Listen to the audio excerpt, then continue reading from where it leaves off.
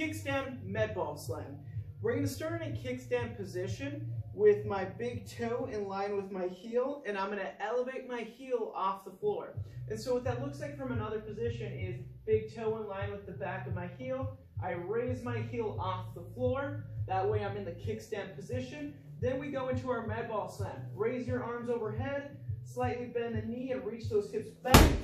Press your foot into the floor as you stand tall. From a different perspective. Again, looking at that heel in line with the big toe. Back of my heel is elevated. Tall and tight. Reach my hips back. Press my feet into the floor.